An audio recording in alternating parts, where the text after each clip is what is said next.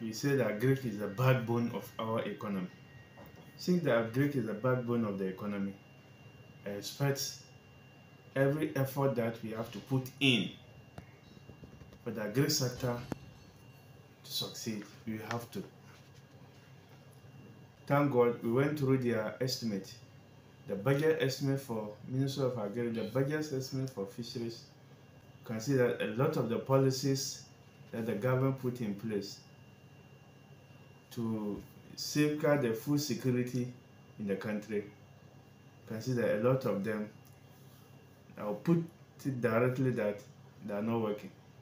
We are not getting the benefit, the investment we are putting into this, policies. We are not yielding anything. For example, we were here, government, when we are going through their, their budget estimate, things like the policies like planting for food and job, they could not even account well for the part 1, and then they jump to part 2. So when you force the minister to give us the details, the achievement of the planting for food and job part 1, in fact, they're doing the question here and there. So I think nobody is against these policies. They are good. But if you want to adopt the policy, you have to adopt it well and do it well, giving out farming inputs at a subsidized price and other things, other farming support, extension officer support. The policy running on a neutral ground, you can clearly say no.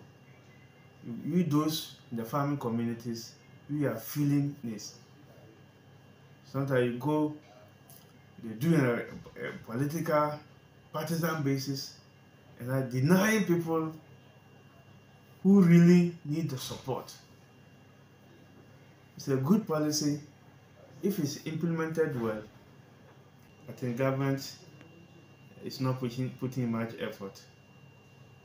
Though their budget is approved for them, we, as a committee members, we also exercise our oversight responsibilities to make sure that whatever at all they have in their budget estimates, we also push them, so the Agric sector that we consider it as the backbone of our economy should be on its feet.